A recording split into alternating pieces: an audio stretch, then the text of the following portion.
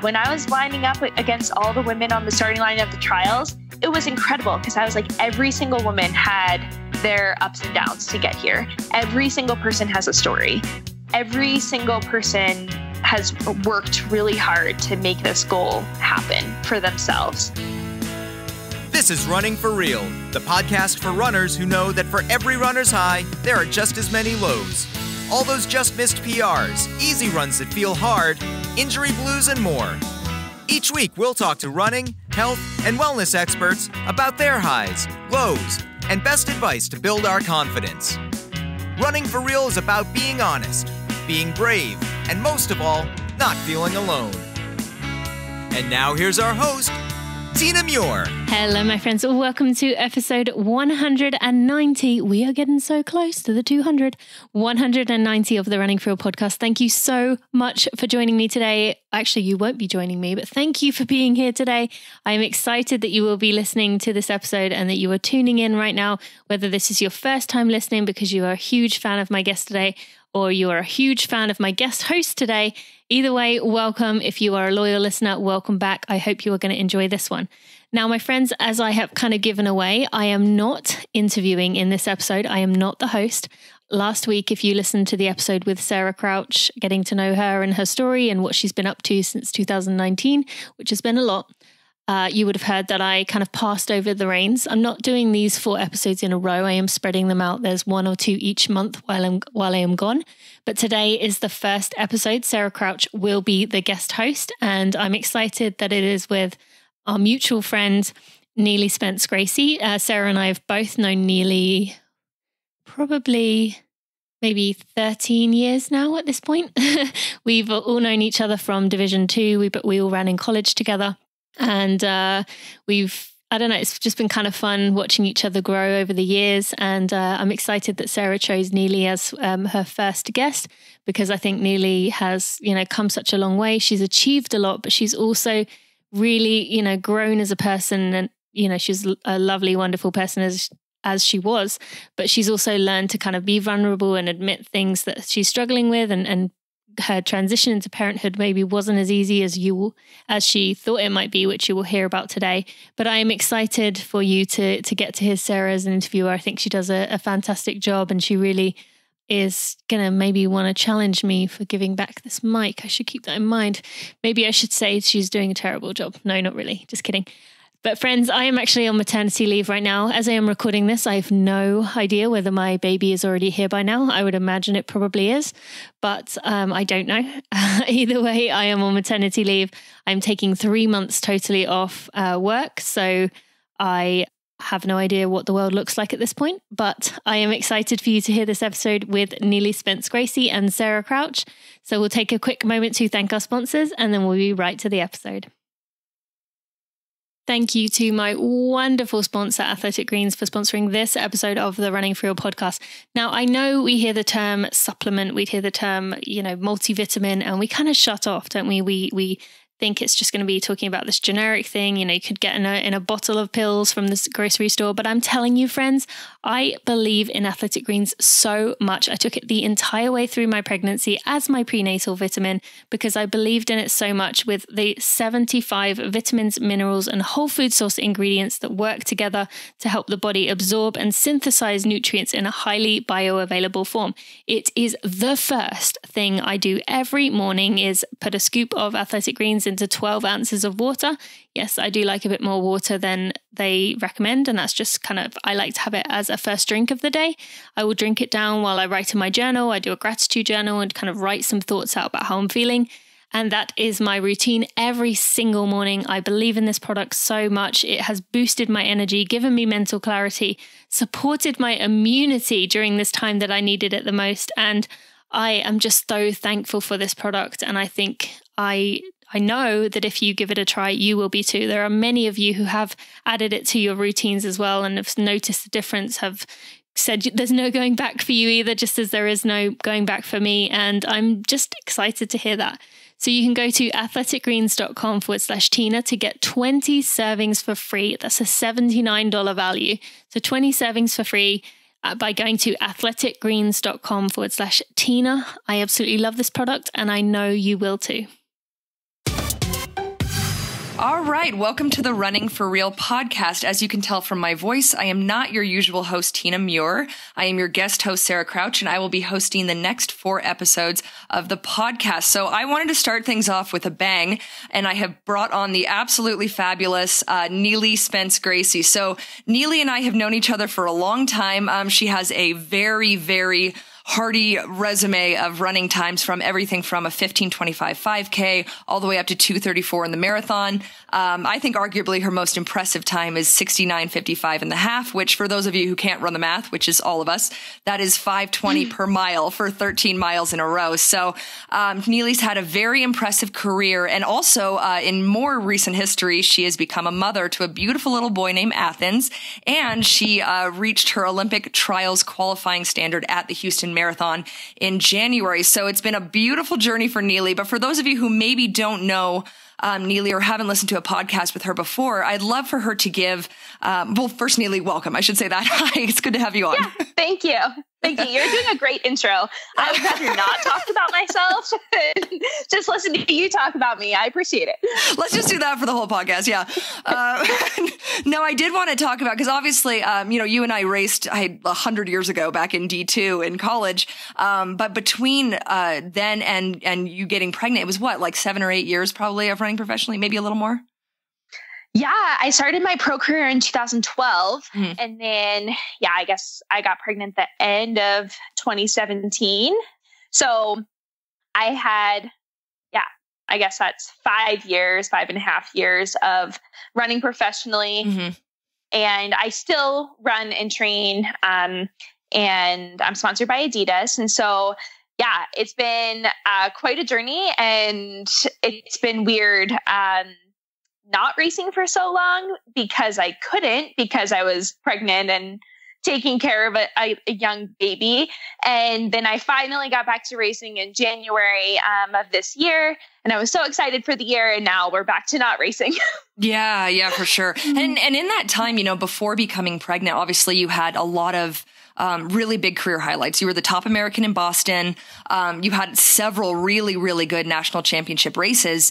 And then, of course, getting pregnant. I'm going to ask you something that I don't know if I'm allowed to ask, but I'm a guest host. Tina can't fire me. So was this something that was planned for you and Dylan? It was. So 2017, I had just come off of running, the Boston Marathon in 2016, the New York Marathon in 2016. And I was super excited. I felt like things were really going the direction I was hoping. And I wanted to kind of revisit some of that speed work. So in 2017, for that spring, I really focused on trying to rebuild that turnover, because I just spent an entire year, 2 seasons doing marathon training blocks. And so I did a bunch of smaller, shorter races the spring of 2017 with the goal of trying to win a national title, because I have yet to accomplish that. So it didn't happen. I was third at one race and second at 2 others that spring. And so, it was fine. I missed my goal, but I had accomplished what I wanted in that I had, really worked my speed. I felt like I was in a good place, and I was excited to try the marathon again and, go for that sub 2:30, which was, I felt right there for me with the fitness that I had gained over the past year. And then I started to have some foot issues that summer, and I just couldn't shake it. And so after a few months of it, I was just so frustrated and so emotionally destroyed, and realized I've been doing this, training seriously for 14 years.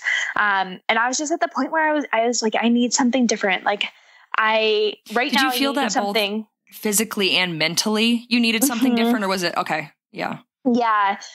It was definitely both aspects. And my sister told me that she was pregnant, and I was like, all right, that's it. It's time. So babies rabies is what we call that. It's very contagious. Yeah. Yeah. And so, and it was a good time of year, because 2018 was an off year. For those of you who don't know what that means, in the pro world, we use those off years to have babies and to do other things because there's not a world championship and there's not an Olympics. And so it was kind of like great timing. And my husband and I kind of talked and we were like, okay, we'll try for a few months. And if not, I'll run Boston. And like, either way, I'll be working towards a goal. And so we tried, got pregnant pretty quickly. And it feels like a long, long time ago. Yeah. I'm sure it does, but I'm sure in the moment, especially with pregnancy, in the beginning, it seems just sort of creep by. And I have to ask, like, how was running for you in that first trimester, especially because most women don't feel great? Yeah, I felt terrible. Yeah. I won't sugarcoat that for sure. So I thought that I would be that person that like loved being pregnant. Like having kids is always something that I've wanted. And I was so excited to be like fulfilling that goal and that dream of mine. And I severely underestimated so many parts of it. So I would say the first thing was before I even found out I was pregnant, I found out at 6 weeks. And before I even found out, I was like struggling so much with running. Like I remember so clearly doing like a 5-mile run and we were running up like a slight grade and maybe like 7-minute pace. And I was like race breathing, like could barely get to the top of this hill on like just an easy 5-mile run. And I was like, oh my God, I'm in like way worse shape than I was thinking I was in. And then the week after I found out I was pregnant, I went for a long run and I was so exhausted. I took 3 naps that day and my run was only 13 miles, which when I'm in full training, that's like a normal run day. So it was like, man, I was just like, yeah, my body is not handling this well. And then I really struggled with like sickness from like 8 to 12 weeks. That month was just really challenging for me. So yeah, I wasn't able to run it a lot. I didn't do or try to do really any workouts because I was struggling. And then I actually had to stop running at 18 weeks into my pregnancy because I was having such bad like low back pain, like a side joint stuff. So yeah, so my pregnancy was not at all what I thought it was going to be. And in terms of, because obviously there's the hormonal and how you feel and all that, but then it's also another thing to have been in obviously peak physical shape for all these years and then to see your body change. Was that hard for you at all? Like, did you find yourself resistant to it or did you embrace that when it happened? I tried really hard to embrace it because I knew it's what needed to happen. And I felt terrible if I didn't take care of myself. So, like I had to eat and I could not stomach very many foods at all. So I've always heard about people who have, all these pregnancy cravings and it's like weird combinations of gross things. And for me, it was the opposite. It was like, I had all these aversions, but like nothing sounded good. But if I didn't eat, I would feel so sick and terrible. And so I literally just carried like my thing, like the only thing I could handle was I would make myself like a little charcuterie tray of grapes. Fancy. I love it. yes. Or you could call it, like a 5-year-old's meal, but it was grapes. Charcuterie tray sounds way better. Cheese and crackers. Grapes and cheese and crackers. And I just had to carry it around and I could never be hungry and I could never be full. And as long as I wasn't ever hungry or full and I just like had a grape, piece of cheese and a cracker every 20 minutes, then I was fine. So that was like how I got through that month. And my husband was like so weirded out. Sure. And he I couldn't have him cook. Like I couldn't smell anything in the house. So like he had to eat only things that like did not need to be heated up. Like the smell of meat, I couldn't eat meat for my entire pregnancy. Like I felt awful. I couldn't eat vegetables, like all these things that I normally eat every day. It was crazy. So that was really strange to me just because like it was something I had no control over. And then I had heard all these like, you barely like can even tell you're pregnant the first trimester. Like no one else would really know. I was like, I gained like over 20 pounds in the first trimester. My body was so freaked out. And it kind of like slowed down a little bit after that. But I definitely was like on the high end, and my OB was great because she was like, my biggest concern with runners is like they don't gain enough weight and they're like so obsessive about trying to keep like in shape and all this stuff that like they don't take care of themselves or their body or the baby. Right. And so she's like, you're doing a great job, you know, but every time I go in, I was just like, I can't even look, like this is terrible, you know? Yeah. And so I remember like my last weigh-in, I was like 160 something. And I was like, okay, wow, like I've gained at least 50 pounds. And so I definitely had a more challenging, and again, not at all what I was expecting, pregnancy when it came to that. And so I don't know, like I tried really hard to embrace it and I tried to be okay with it. And there were times where I was, and then there are times when I wasn't. Yeah. Yeah. I have to imagine too that you kind of go one way or the other. And it's hard with you being a running coach. You can't really separate yourself from the running world. And during that time, obviously, there's changes in technology. We were seeing records fall, new faces come on the scene, old faces leave. Like, did you ever struggle with feeling, you know, that saying, it's like, okay, you're only as good as your last race. Like that feeling of I'm no longer relevant. Like, did that bother you, you know? I spent my entire pregnancy trying to stay relevant. That was something that I really focused on. And I don't know if I did a good job or not, but to me, it was important because one, Adidas was still sponsoring me and they were still supporting me. And I wanted to stay relevant so that I felt like I deserved the sponsorship and that they were getting the credit that they, you know, earned by, you know, continuing to support me, even though I wasn't racing and training at the time. And so I started writing articles for Women's Running. I started writing articles for Runner's World. I tried to have a, you know, continued presence on social media. I built up my clientele with my coaching business. So that was something that was important to me because there was no point where I wanted to take a step back from the sport.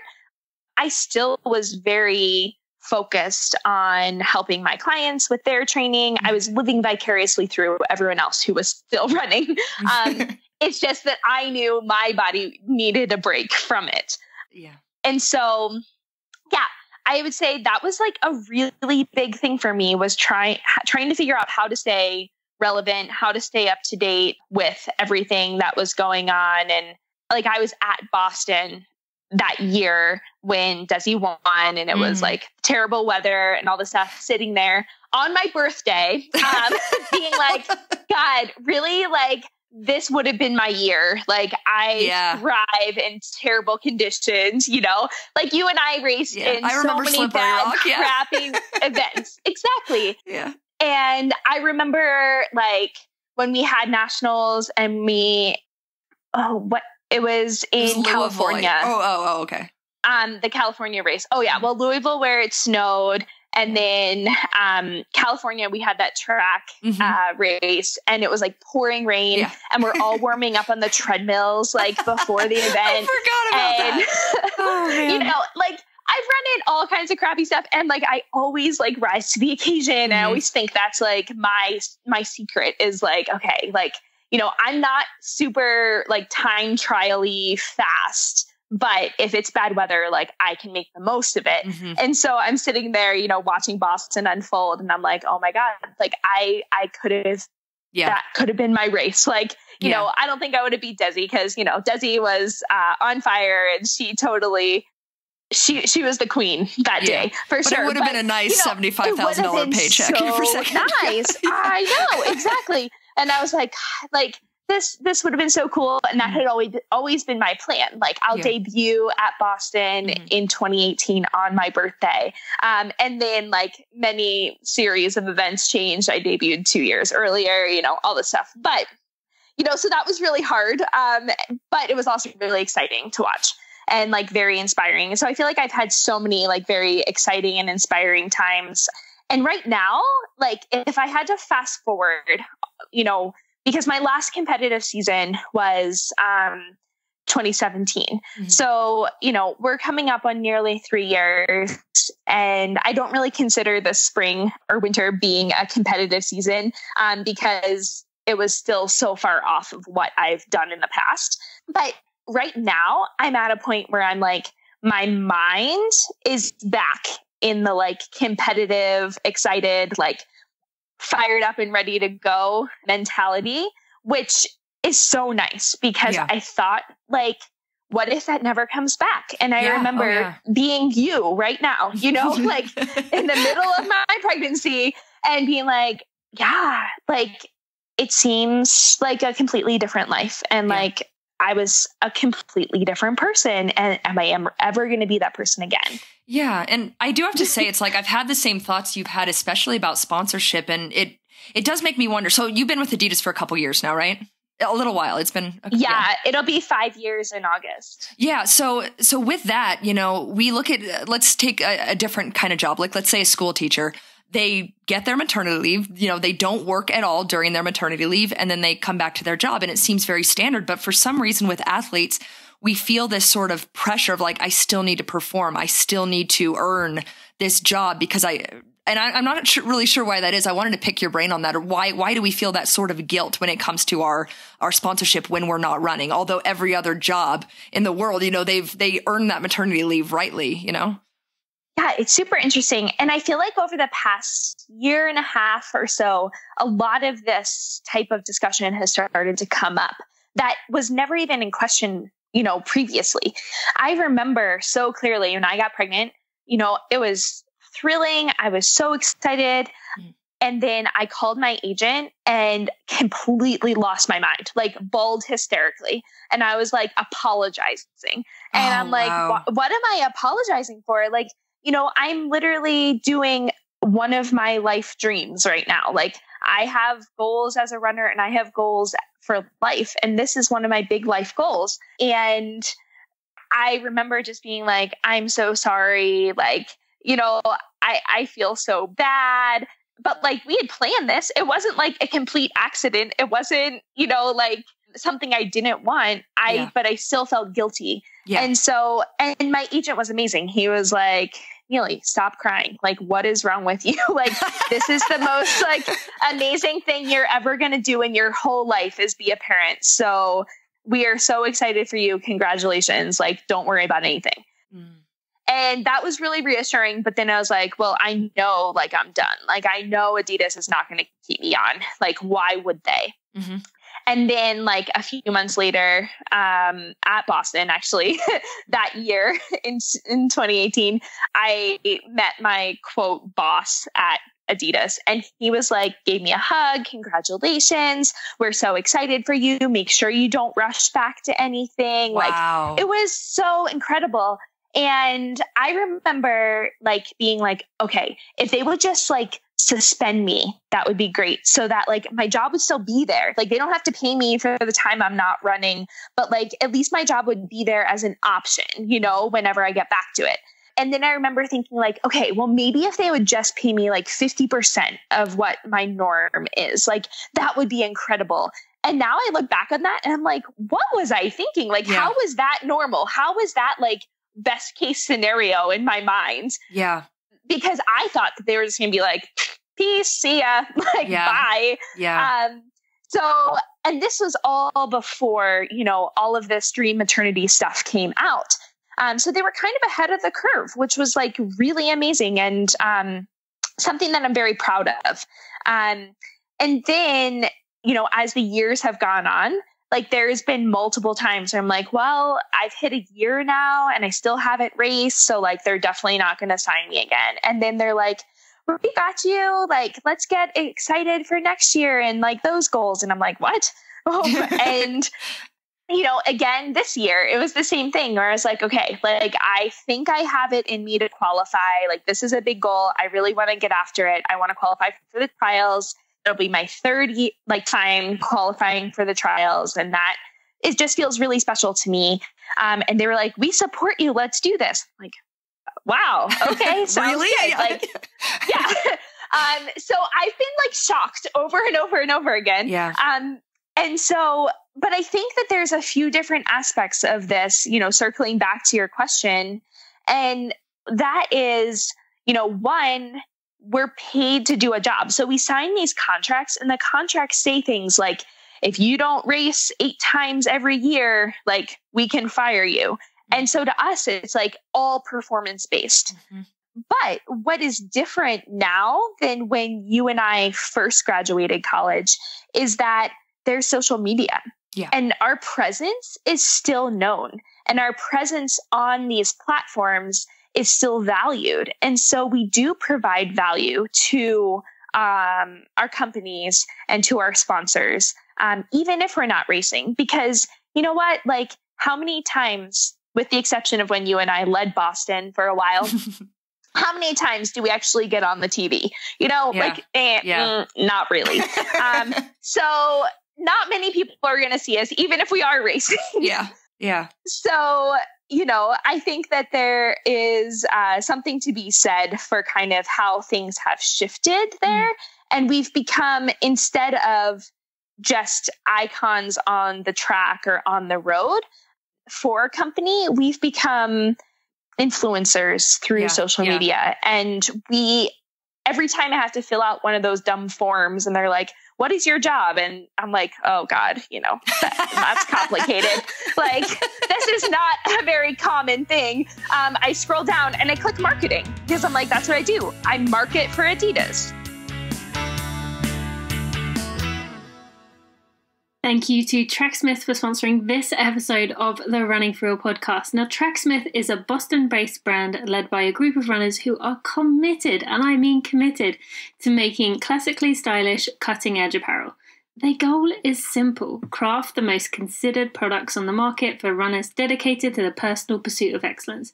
And I'm not just talking about those who are chasing sub 3 in the marathon, or even chasing a Boston qualifier, chasing sub 20 in the 5K. I'm not just talking about the top level. This is anyone who has a love for the sport. And the word amateur comes from the Latin word for lover. And in that sense, we're all amateurs. And this love we see it come out in so many ways within runners. We see that dedication that runners give, the getting up so early in the morning, the squeezing runs in anytime, the running around parking lots when you don't have any other option. We runners really dedicate ourselves to the sport, and we deserve something to go with it to help us to make that journey better. Tracksmith designs all their products to solve the kind of problems that amateur runners face, whether that's a breathable long sleeve shirt that can be reworn without washing, or the perfect shorts to go with your long run with room for your keys, phone and fuel. Tracksmith is the one that sweats the details so you don't have to. Now, I've been telling you each week about something that I've really been enjoying, and today I want to tell you about the turnover tights. Now, when it comes to bodywear, runners need materials that fit close to their skin without restricting our range of motion. Tracksmith's turnover tights use their Italian-made Inverno blend. It's a specialty knit with smooth yet durable face that fends off light precipitation and a soft brushed back that provides a barrier between you and the fabric to improve your temperature regulation. Pretty cool, huh? That also speeds our drying times. You will never feel a running tight like these. They are so comfortable. I absolutely love them. I've even been able to wear them in the later stages of pregnancy because they just fit so well, and they can work around that. If they can work around a 3rd trimester bump, they can definitely work with everyone listening here today. So you can get 15% off your first order if you are brand new to Tracksmith by going to tracksmith.com/Tina Muir. That's tracksmith.com/Tina Muir. That's TINAMUIR. If you enter code TINA, you will get 15% off your first purchase. There is a reason so many of you have been going for this lately. You get it. You see the special in this brand, and I truly do too. I can't wait to hear what you think. We've become, instead of just icons on the track or on the road for a company, we've become influencers through social media. And every time I have to fill out one of those dumb forms and they're like, what is your job? And I'm like, oh God, that's complicated. Like, this is not a very common thing. I scroll down and I click marketing because I'm like, that's what I do. I market for Adidas. And, and with that in mind, it's almost arguably more valuable for you to have gone through the last 2 years of what you've gone through, because that makes you, how many women runners do we know that have had children? Thousands. It makes you then extremely relatable. It bridges that gap between, Neely, the 69-minute half marathoner, and Neely, someone who went through a really, really rough pregnancy and year after, Yeah, that's so true. And then, so looking forward then, because I've heard you mention before that you'd like to eventually have, another child. Is that something that you think you'll approach differently, like with less guilt going into building your family? I have to ask that, like in terms of how you handled it this time. Yeah. Yeah, so that's an interesting story because the day that I was allowed to get an IUD after having Athens, I did. And not only did I get an IUD, but I got the one that lasts 10 years. Oh, wow. I'm pretty good to go for a while. I love being a mom and I love Athens to death. But I don't think that my career and my sanity can handle a second with the way that I parent. Yeah. And everyone's different in that regard. And it's important for everyone to do what's best for them and for their family. And for me, what is best for us is to not have another child until I feel like I've accomplished things that I want to accomplish. I hear so many people pre-children saying, I want 3, I want 4. And then after one, they're like, yeah, we're done. So I think that's fairly normal. And maybe some of that has to do with, parenting. Maybe some of it has to do with like the birth experience. And I have wondered, and I've talked to a lot of women about this because I do work in the birth world as well. But Did you feel like that your birth experience had a lasting impact on you as a runner? And do you think it will over the next couple of years? I'd love to hear about it. Yeah. Well, I would say for me, the biggest thing was pregnancy. That's the number one thing that, will be the hardest for me when we go to have a second, is having to go through pregnancy again. I had so much anxiety, so much stress. And because I couldn't run, I didn't have a way to release that. And so I think it just kind of spiraled, and I hope that maybe my body will handle a second pregnancy better because we'll have remembered the first go around, but you never know.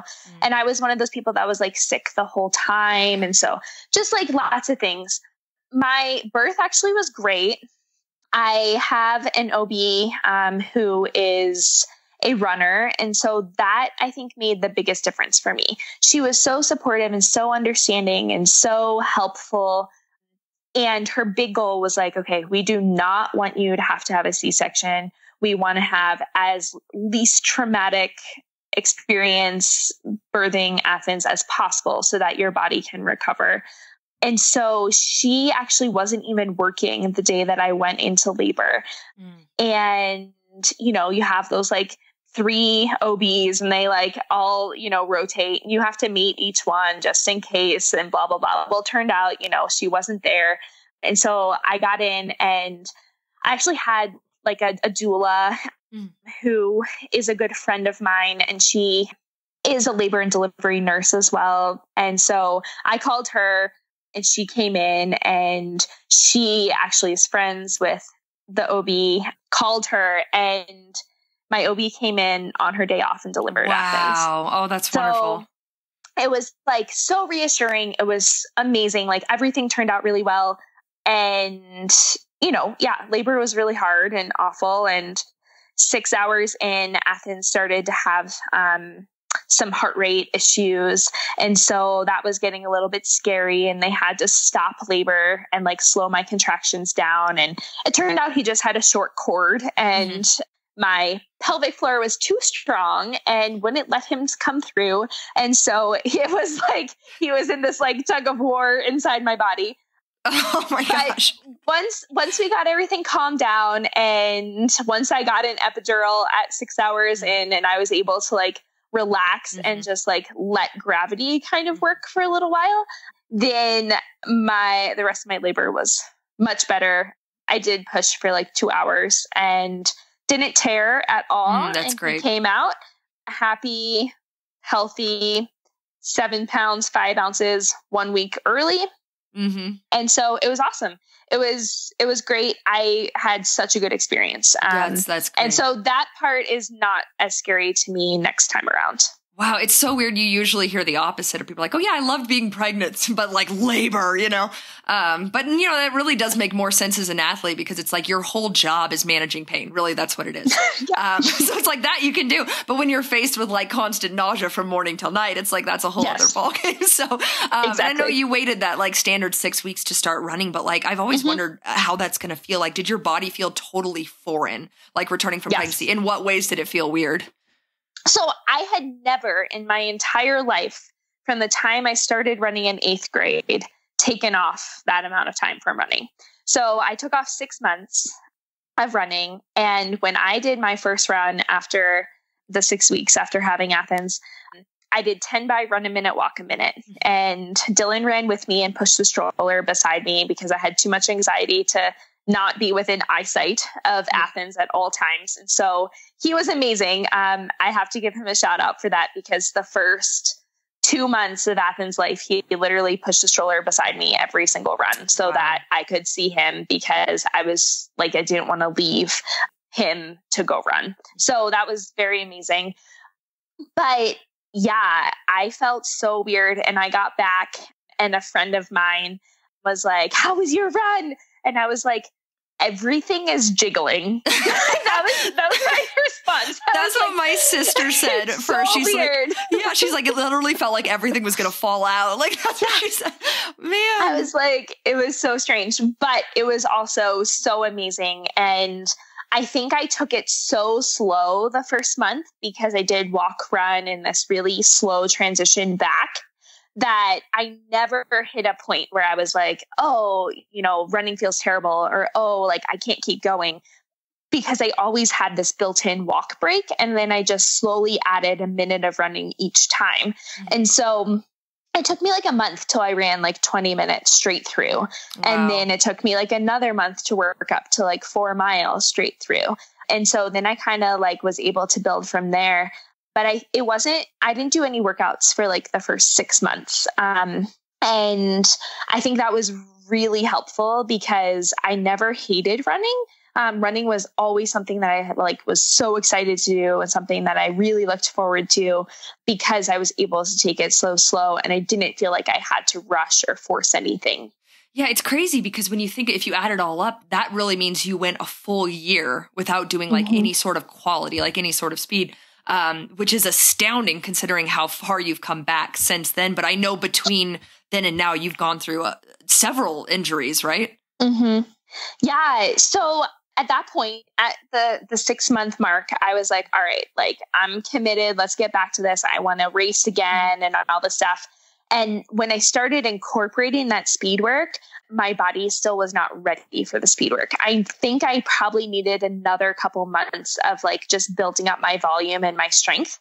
And I think that came from just being off for so long that I think I underestimated how long it would take to rebuild a base. Yeah. When you've taken basically a year off from anything of substance. Yeah. And I also was viewing it as an injury. I was like, this is the only thing I can relate it to was like, okay, I had knee surgery, in 2014, I took 4 months off. I got back into running and I had a successful return to run because I did this. So I'm going to do something similar. The difference that I now know is that when you're coming off of a pregnancy and having a baby and everything, it is not like an injury. When you come back from an injury, you're still your same person as you were pre-injury. When you come back after having a baby, you are not the same at all.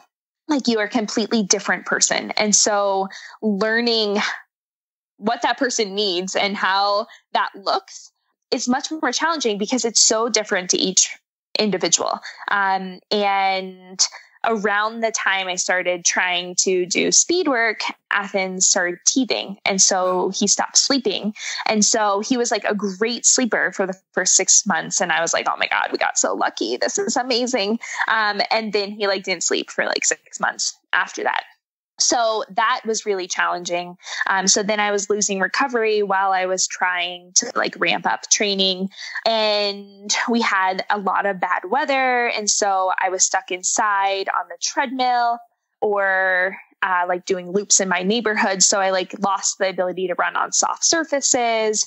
And there's just a whole chain of events. But ultimately my body just was not quite ready for it. And I was hoping it would be. Where were you at mentally during that time? Yeah, it was really tough when, so it first started with shin splints, which again, I was like, I had shin splints in high school. Like, this is not an injury that I'm familiar with at like a professional level, because I have had enough years of pounding that my, shins have adjusted and adapted. And like, it wasn't even like, it took me a long time to even figure out what was going on, because I didn't even understand like what the injury was. And it's interesting because I've actually heard that that's a really common injury coming back after having a baby, because when you're holding a baby in front of you and adjusting the weight shift, like your center of gravity kind of, right. Yeah. Like your calves are taking on a lot more of the load. And so it actually, from what I've heard, is kind of like a common thing to have because of just the change of carrying around a kid all the time. Yeah. And then I think also, the extra weight added to it, because my body is not quite used to that, like pounding with like that extra load. And then again, I think it was just like the speed, where I wasn't quite strong enough to handle the speed work. So I had to do a lot of resets, and mentally it was really hard, because I was like, I've like been so cautious, and I like spent those first 6 months doing everything right. Like, why is my body not cooperating?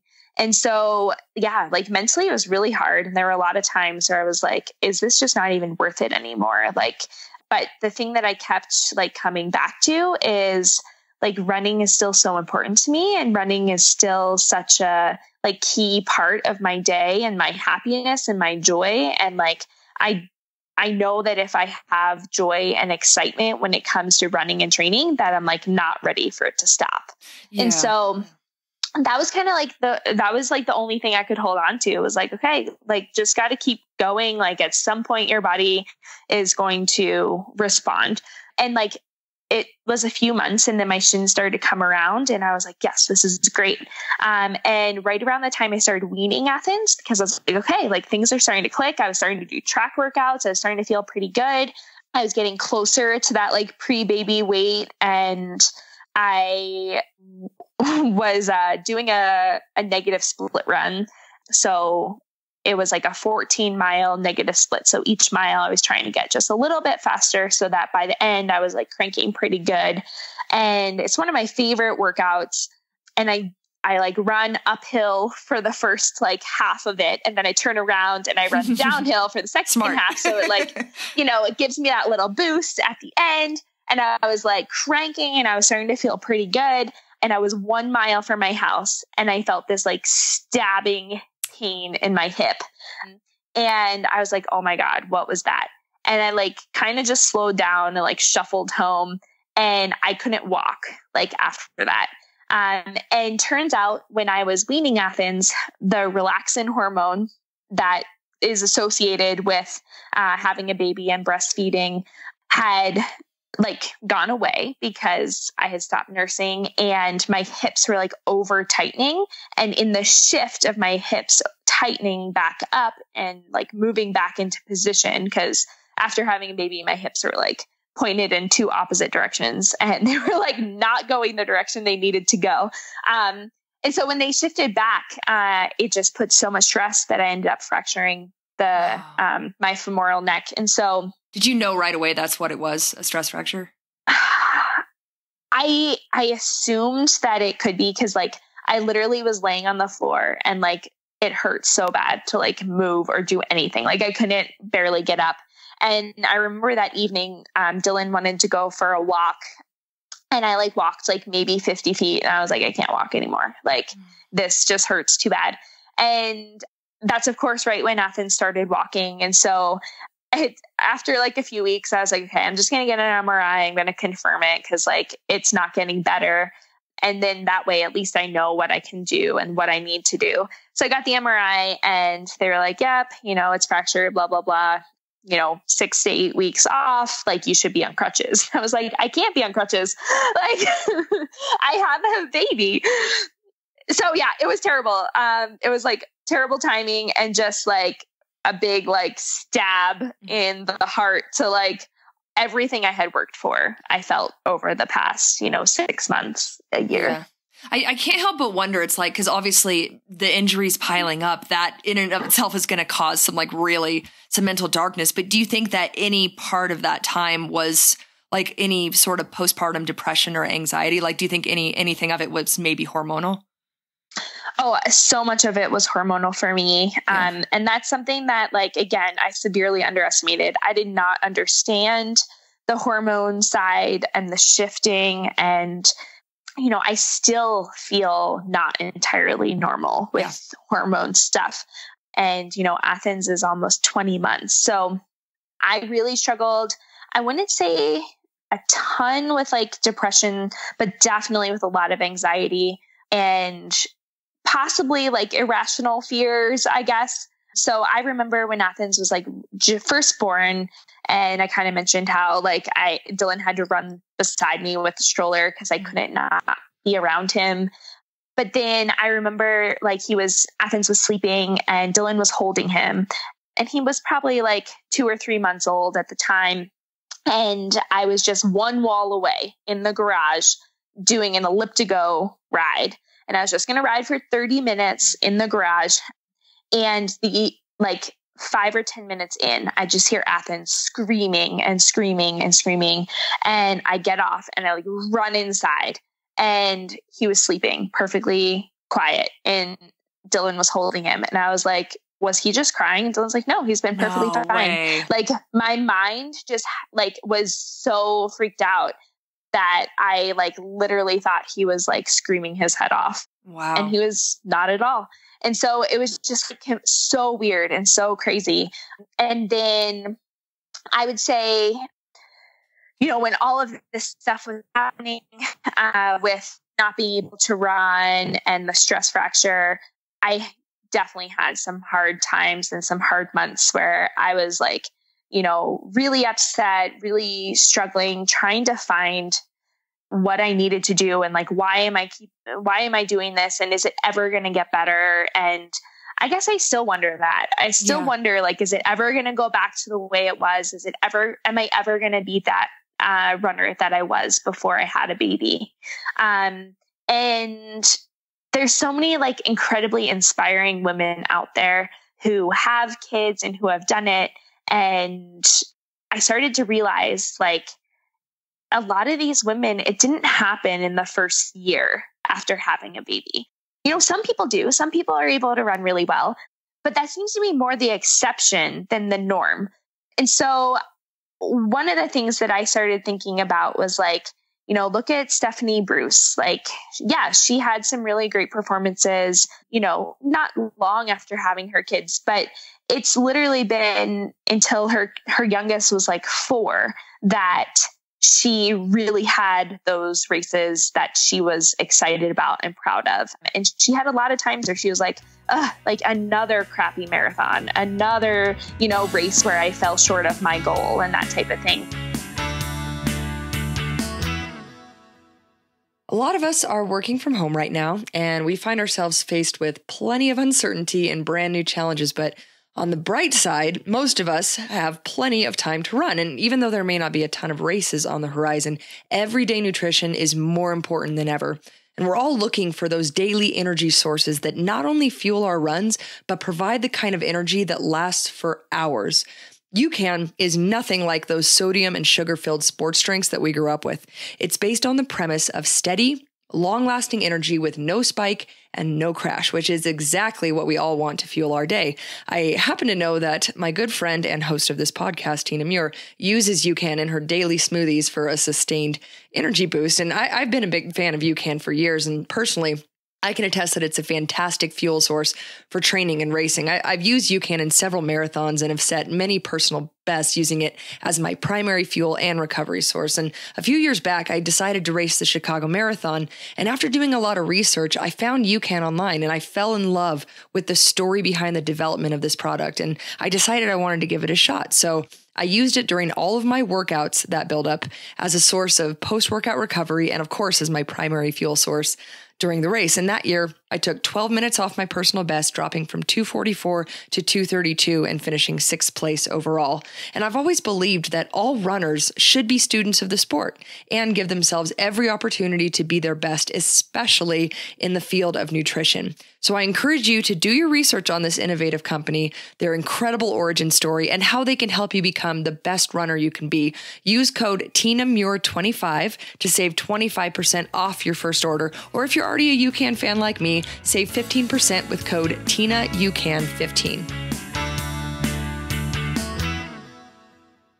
Look at Stephanie Bruce. Like, yeah, she had some really great performances not long after having her kids, but it's literally been until her youngest was like 4 that she really had those races that she was excited about and proud of. And she had a lot of times where she was like another crappy marathon, another, race where I fell short of my goal and that type of thing. Yeah. I think too, Neely, it's like, you're so young. So I know people say this and it's annoying, but it's like you really are so young still. And I think about, the women who did, we can't help but think about like, okay, Kara Goucher, who came back and ran 225 6 months later. But it's like, then I think back to the podcast Tina did with Kara, and Kara basically said like, I regret jumping back into running as fast as I did. I don't remember that first year with my son. I have all these, so I really think at the end of the day, what's going to matter more is the mother that you were during this time and not the runner. But it does help to know that, 3 out of the top 8 women at the trials are mothers, and you look at like Kellen and, her kid is now 7 or 8 or 9 years old. I don't know how old, but yeah, it's like, there's a lot of years ahead of you. And eventually you will turn a corner, and you kind of already have. It's like, so like, when did that corner turn towards Houston? Like, when did all of a sudden things start clicking again? Yeah. Well, and so it's funny because I was going to bring that up. So I had a terrible summer, right? Didn't run. And I started running September 1st. And I started with 10 by run a minute, walk a minute, which was exactly what I did a year previous after I had Athens. And I was like, oh my gosh, like here I am. I'm starting over from the beginning. Like I thought, and I think a lot of my stress and like sadness, I guess, was like mourning what I thought would be and what wasn't. So, the year previous, I started my 10 by run a minute, walk a minute with such joy and hope and excitement because it was my first run back. And like, I had envisioned, all these things to come. And then a year later, I'm doing the exact same thing. And none of the things that I had envisioned actually happened. And so that was really hard for me. And then I started back and I was not feeling good at all. And I think it was still a lot of hormone stuff. And I've talked about this previously, but I'll just bring it up again briefly. So like getting my period back after having a baby was awful. And I think as that started to regulate, it showed that my hormones were kind of returning to more of a normal homeostasis. Because each month that passed, I would have less terrible symptoms. It would last for, a shorter amount of time, and I would feel more like myself. And so September was like really just a slow rebuilding. October, I still was struggling, but I was at least running like 4 or 5 miles a day, feeling half decent. And then it was just like November, things just started clicking and I just started to feel so much better. And it was almost like an overnight shift happened. And that was the time where I was started to think like, okay, I miss this. I want to race again. And it was when all this talk of the trials was going on, and everyone was qualifying at all the different races. And I was like, okay, I'm going to go, I'm going to run CIM. I'm going to do the relay, the half marathon relay. And I'm going to see if I can run pace for a half marathon. And if I can run pace for a half marathon in 6 weeks at Houston, I think I could try and go for it. And so I went into CIM with just let's just see what happens, and ended up running 6:08 pace at CIM. And I had to run like 6:15 pace roughly to qualify for the trials. I got to ask, what did it feel like lining up? Because that was the first time you'd lined up for a race in a couple years. Like, what did that feel like? Yeah. It was so exciting. It was so funny because my husband ran the full marathon. And so we're like in the bus on the way to the start line together. And he's like all in the zone and all this stuff. And I'm just like, oh my God, I have pre-race nerves. And I forgot how cool this was. Like, I love pre-race nerves. And he was like, what is wrong with you? And then, we like get there and I'm like stretching and doing all my stuff. And I'm like trying to remember my timeline for like, when do I eat? How much do I drink? When do I warm up and all these things? And he was just like, oh my God, like, this is why I can't ever race whenever you're racing, because we like handle pre-race very, very differently. Oh yeah. And like his pre-race routine like stresses me out so much because he's just like so blah about everything. And my pre-race routine like stresses him out so much. And so anyways, we just shouldn't race the same race ever, but it was like so much fun, and I had missed so much of that like excitement and everything. So when I got to race, it was awesome. Yeah, frankly, I'm shocked. I'm totally shocked that you were able to run 6:08 pace after basically walking for Oh my gosh, that's crazy. I was shocked too. It doesn't quite make sense, but that is the beauty of altitude versus sea level. It's like riding a bike, baby. It comes back. Yeah, that definitely helped. And yeah, like I wore trainers, like I hadn't worn flats, in like 2 years. So I was like, there's no way I'm putting flats on. Like that sounds like a terrible idea and all this stuff. So then I was able to like get super excited and kind of buckle down, and like training looks so different in those 6 weeks between CIM and Houston. I think I peaked at 74 miles, which, typically I would peak at like 100, 110. Mm-hmm. I had to do my long run, like my big long run on the treadmill because it snowed. And so I was just like, hey, it's heat training. Like it'll be fine. Like, don't worry about it. And so I had to talk myself through a lot of it. And it was like, I knew, like, typically I'm someone that I like to race when I'm ready to race and I'm ready to go for it.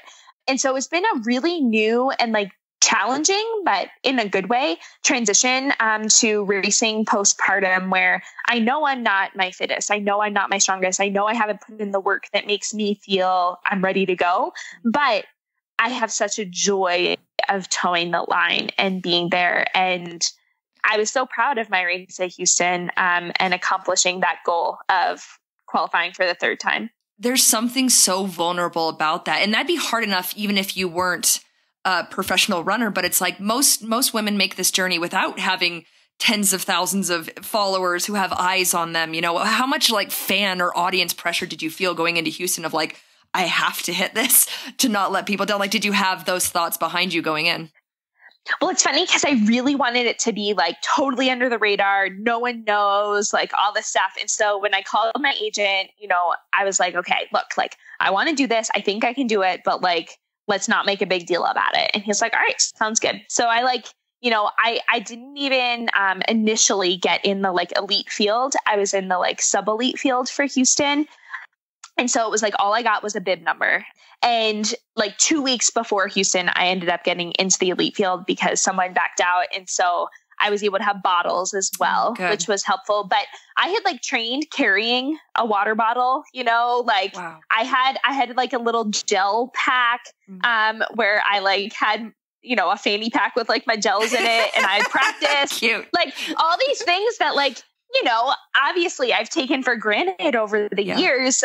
But I was just like everyone else, like putting in the work and, practicing the best of my ability. And so it was about 2 weeks out, right at that time where they told me like, oh, you can be in the elite field. They were also like, and we want you in the press conference. And I was like, what? Like, why me? And they literally said what you said, Sarah. They're like, because you're relatable. Like, we have Africans who are going to run and they're going to run super fast and it's going to be awesome. But like, you're relatable. Your story is going to speak to so many more people because the majority of people who are runners are moms and women. And so they were like, we want to share it. And I was like, okay, like I can do this. That's fine. Like, it'll be fine. And so I started to have a lot more pressure put on me, I guess. And my whole idea of like flying under the radar where no one would know, like quickly ended. And I was like, okay, like I'm going to put it out there. I'm going to say, this is my goal and this is what I want to do.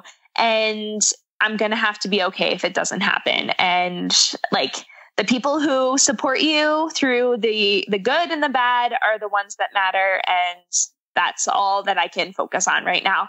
So I loved everything about the Houston Marathon weekend. And it was very fortunate that I met that goal and I ran 2:44. But I crossed the finish line and I thought I would have this like incredible sense of accomplishment and like tears of joy.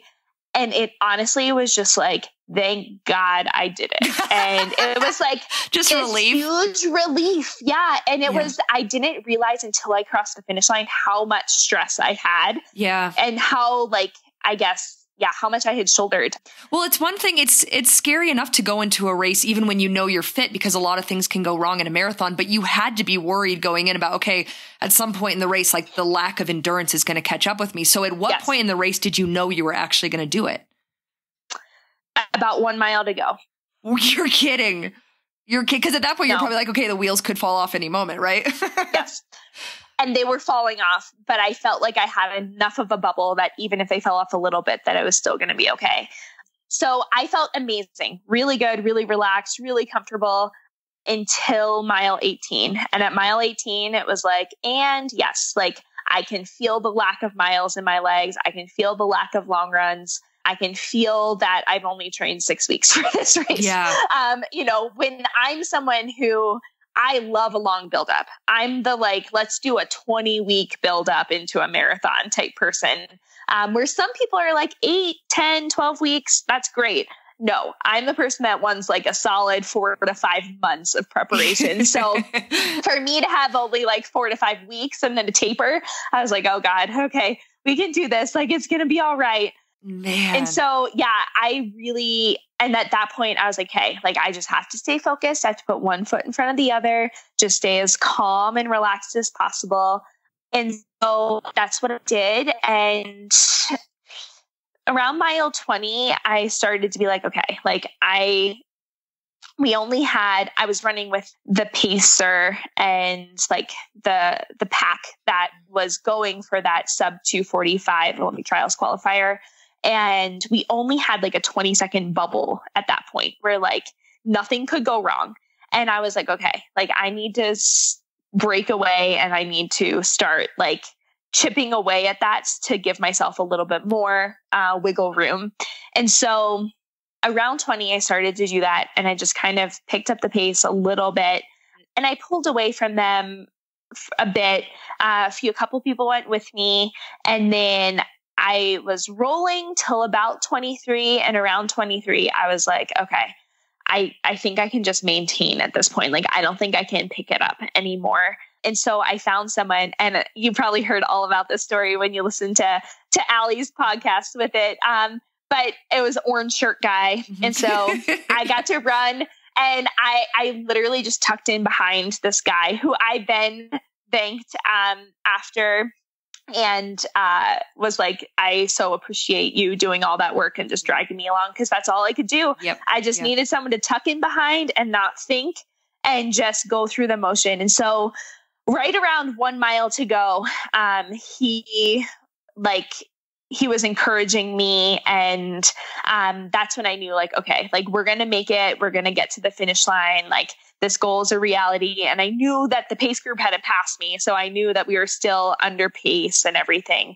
And so when we got to like the final stretch, he was just like, this is your time. You did it. Like, celebrate. You got this. And I was just like, no, I don't. Like, the finish line is still 10 feet away. I don't got this yet. So,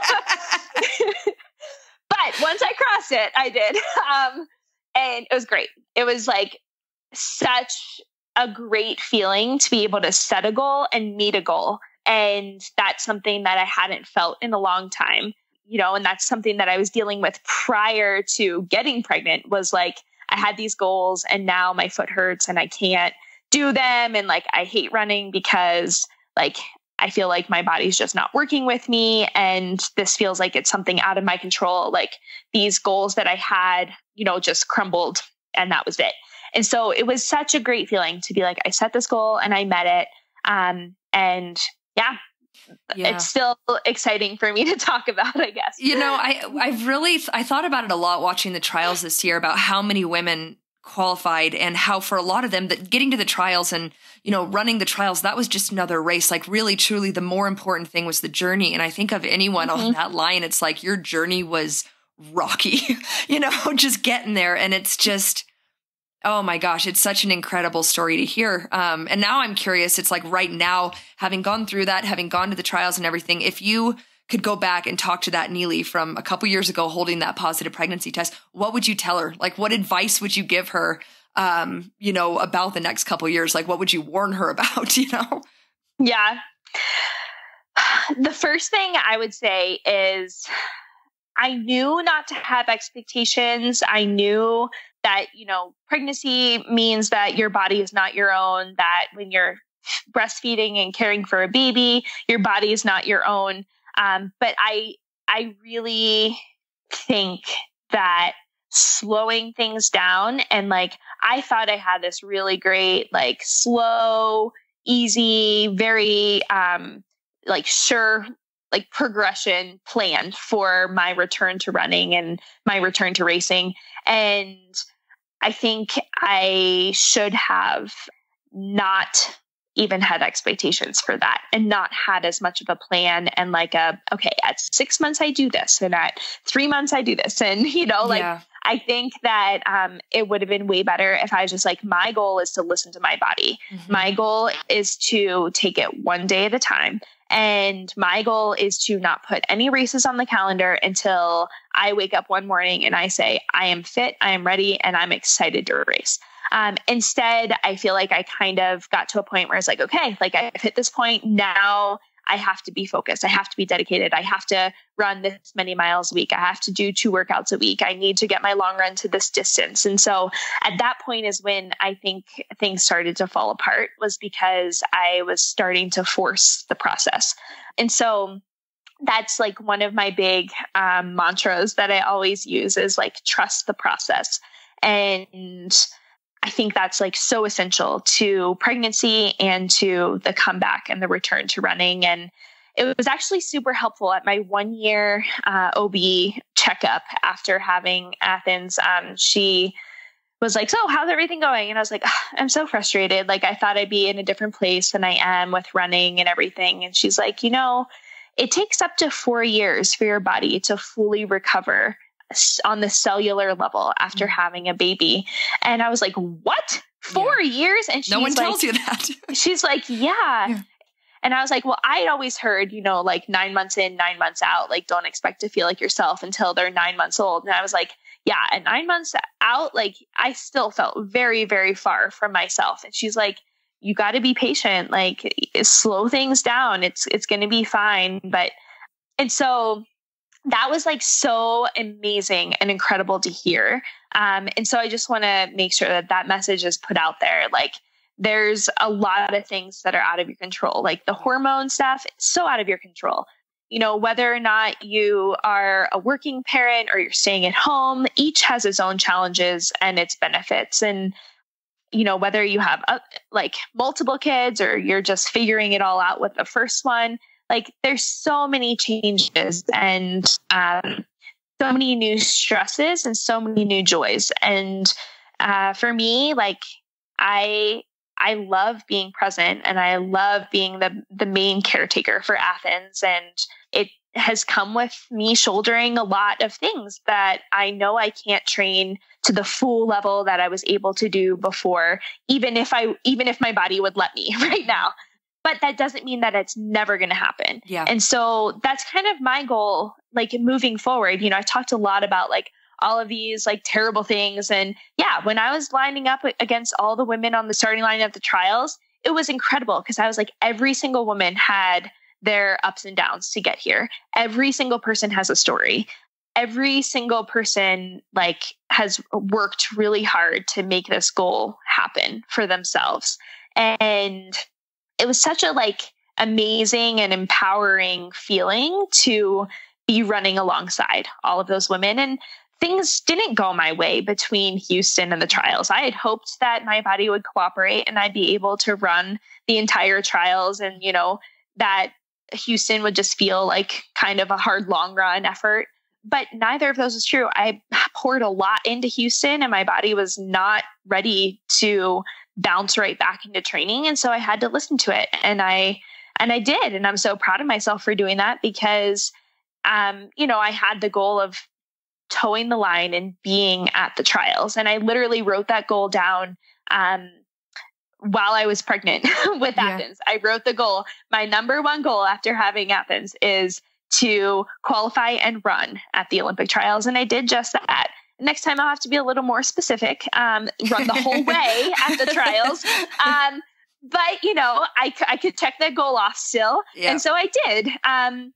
But it doesn't have to be all like gloom and doom and like just focused on the downs. I do want to emphasize that there were and are so many ups and so many exciting things. And, I'm just going to be patient. And my goal is to kind of see what happens over the next 4 years and hopefully train through 2024. And this was my, first time towing the line at the Olympic trials, my third time qualifying. And so hopefully next time I get to run the whole thing and I can be competitive the way I want to be. Yeah. I'm along with a lot of people, I'm very excited to see what this new mindset does, especially as your body returns to that pre-pregnancy state. It's going to be really great.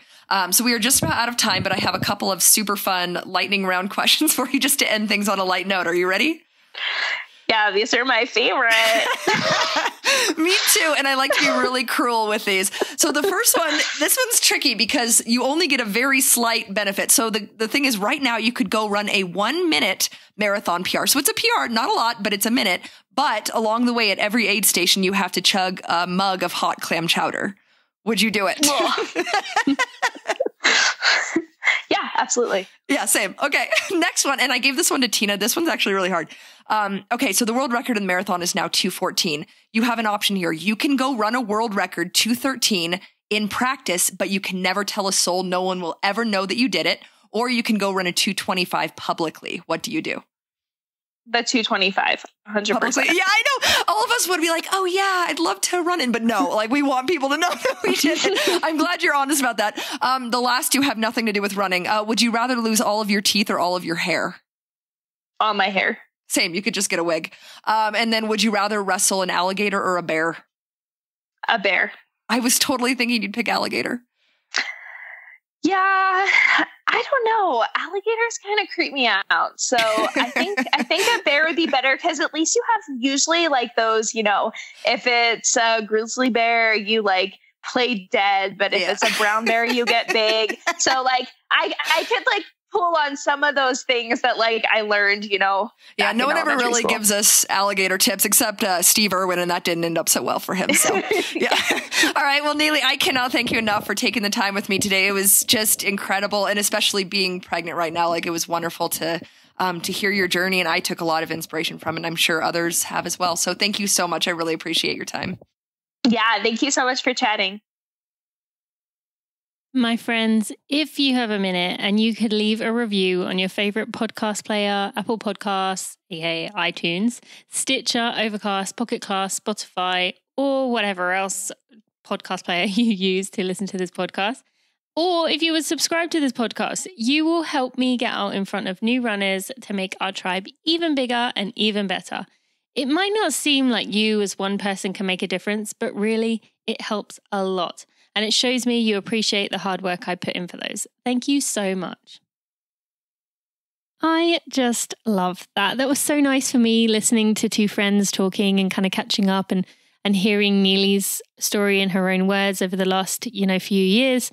As she said, it didn't really go how things expected her to. And I think that's a very, very common finding when you have a child. So Sarah will have to let us know if she follows along with that same trajectory, and hopefully she can learn from the rest of us and kind of maybe not make some of the mistakes that we did. But I really appreciate Neely's vulnerability and just her ability to share the honest truth. If you don't follow either of those, you should go follow Sarah and Neely. You can find links in the show notes to both of their social media accounts. and to everything they talked about today at tinamuir.com/episode 190. You can also find links to our sponsors in the show notes, which you supporting them also supports me. I really appreciate any time you purchase those products. That really gives me a massive thumbs up and helps keep me in business as a small business. This is a tough year for me, but I appreciate your support. And my friends, next week, I am excited that I will be bringing on Katie Arnold on the show. Many of you have recommended her over the years. She is an ultra runner. She's written the book Running Home, which is a very popular book. If you haven't read it already, you probably will want to after this episode. I will be back in the interviewing seat next week to record that episode. So I hope you enjoyed this episode with Sarah. Her next episode she will be doing will be with Matt Fitzgerald on July 10th. So you can look forward to that one. And if you are a new listener, I hope you will hit the subscribe button and come join us for future episodes. Thank you so much to Neely and Sarah. I'll see you next week. Thanks for listening to the Running for Real podcast. Be sure to check out tinamuir.com for show notes and even more helpful running information.